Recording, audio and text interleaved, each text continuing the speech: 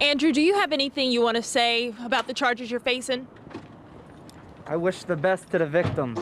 20-year-old Andrew Clinton went inside a Sharpsburg magistrate's office earlier from the Allegheny County Jail.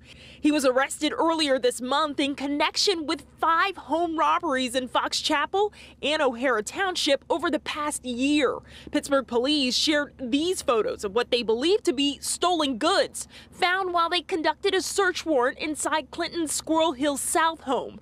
Art, books, portraits, and religious relics. Police say many of the items have not been reported to police as being stolen.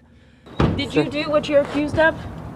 Clinton, who's also being investigated for falsely presenting himself and allegedly defrauding victims in the Squirrel Hill area, requested for this morning's hearing to be continued. His attorney, Joe Palmetto, sent Pittsburgh's Action News 4 a statement saying in part, quote, "All defendants are innocent until proven guilty. Mr. Clinton's family hired me and have been extremely supportive."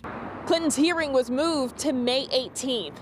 Pittsburgh's Action News 4 will continue to bring you the latest on this story as we get the details. Reporting in Sharpsburg, Kylie Walker, Pittsburgh's Action News 4. Continuing coverage on this story right now as Pittsburgh's Action News 4 speaks with police about those items that were found in Clinton's home. They say some of these items may have been had some major significance to people in Pittsburgh.